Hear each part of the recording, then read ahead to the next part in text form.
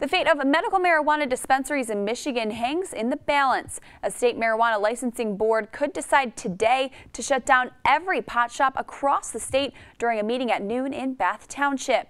The possibility of the state shutting down medical marijuana shops for months until the board hands out licenses next year has many on edge this morning. If this happens, it means patients who rely on their medical marijuana for various ailments will have no place to get their pot. It's not going to be good for the society as a whole. Okay. And it's going to bring the bad crime back. I have chronic pain, I have fibromyalgia, I have a cyst in my brain and other things that the CBDs and the THC help stop my seizures and keep me from using opioids.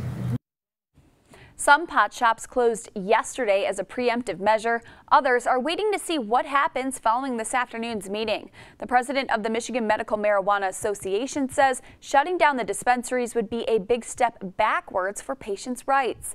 The State Bureau of Medical Marijuana Regulation, along with the State Attorney General's office, are now reviewing the proposal to shut down all dispensaries.